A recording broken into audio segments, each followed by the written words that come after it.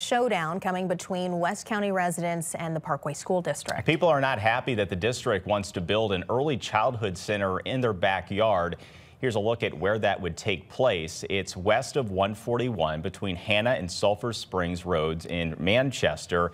Fishpot Creek runs through this area, and there's a lot of forestation around it as well. Losing that is just one concern of residents. Yeah, our Shoshana Stahl is hearing from both Manchester residents as well as the school district about that proposed building. Shosh.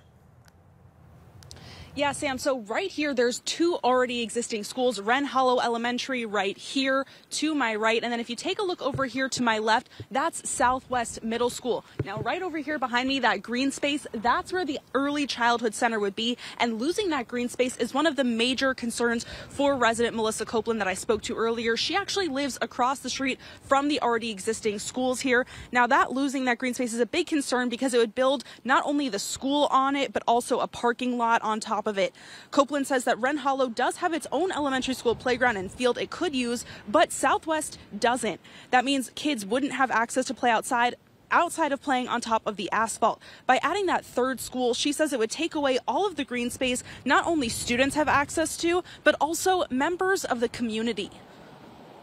I'm really concerned about their mental health issues, being able to get outside, to be in a field, to play soccer, to play flag football,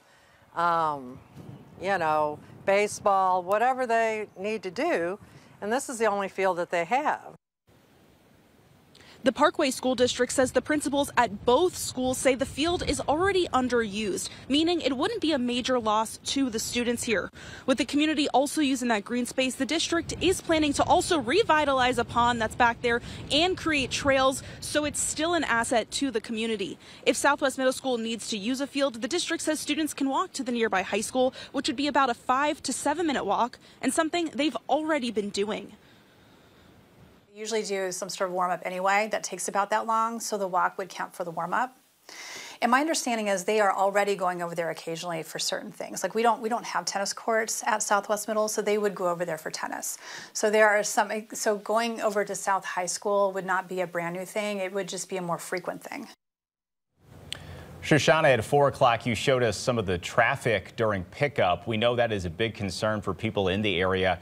What did the district have to say about that? Yeah, so we're actually right here where Copeland lives, across from Wren Hollow Elementary, and you can see on her fence over here, she's pretty outspoken with her thoughts about the traffic issues and how much she thinks this street can actually take. Now, when speaking to the district about this, they say they know traffic is an issue. Copeland expressing some days during pickup and drop off, she can't even leave her driveway because there's so many cars on both sides of the road. The school district says they did a traffic survey. They're planning to implement that into their plans when opening that early childhood center, saying they might stack the order of times that the different schools start and stop, meaning that there would be less traffic at the same time on the road, trying not to impact as many members of the community as possible. It's something they're all considering with part of that traffic survey. Now, we know right now that they have submitted plans to the city of Manchester for some permits for this school. It's the first step in what will be a lengthy process to actually get this open, with the hope of it opening for the start of the school year in 2026. So it's going to be something we continue to follow as both the community gives input and the district responds. Corey, Sam? All right, Shoshana, thank you.